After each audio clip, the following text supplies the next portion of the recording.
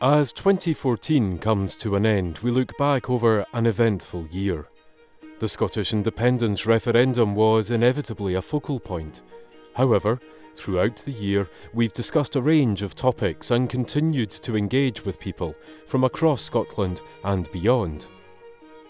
In 2014, the Chamber saw lively debates on key issues for the people of Scotland, including the independence referendum, the NHS, housing, child poverty, education and training, and climate change. 11 new bills were introduced and 18 bills were passed in 2014. Among these, the Marriage and Civil Partnership Scotland Bill and the Children and Young People Scotland Bill received widespread attention. There were changes in party leadership this year.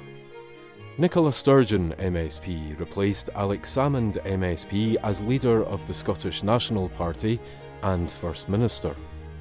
Joanne Lamont MSP stood down as leader of Scottish Labour and was replaced in the Scottish Parliament by the new Deputy Scottish Labour leader, Kezia Dugdale MSP.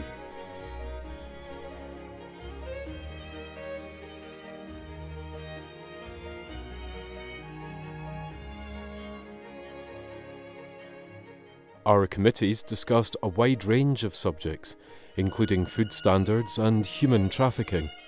They also visited local communities around Scotland to hear their views on issues affecting them. The Local Government and Regeneration Committee heard from people in Dumfries and Galloway on the Community Empowerment Scotland Bill, while the Devolution Further Powers Committee heard from 16 and 17-year-olds about their experience of voting in the referendum.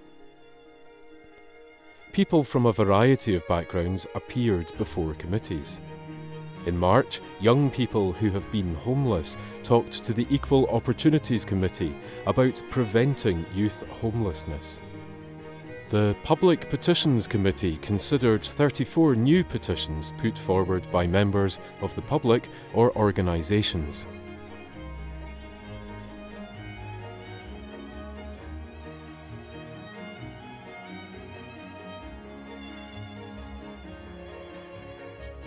This year, MSPs have welcomed more than 70 delegations, including the Speaker of the National Assembly of Malawi. In August, Nandi Mandela spoke at the International Culture Summit. In the days around the referendum in September, journalists and broadcasters from around the world took up residence in the Media Village in the Parliament grounds. Parliament Days provide opportunities for local people, schools and businesses to find out first-hand about our work. Dumbarton, Fort William and Leavenmouth were the venues this year. Meanwhile, at Holyrood, we welcomed more than 300,000 visitors, with more than 17,500 people going on guided tours. In August, the Festival of Politics saw people discussing the big topics and concerns of the day. Our festival cafe bar offered a chance to carry on the discussions in a relaxed atmosphere.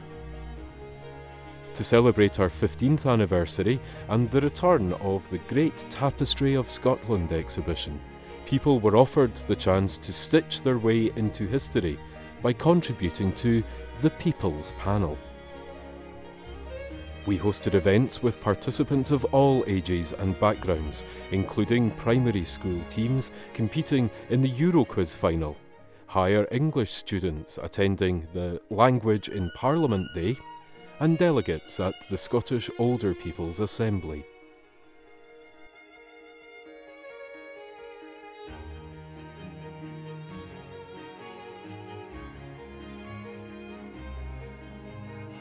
In a number of ways, the Parliament continues to place a high priority on engagement with the people of Scotland, both by going out to different regions and by encouraging the people to visit and participate.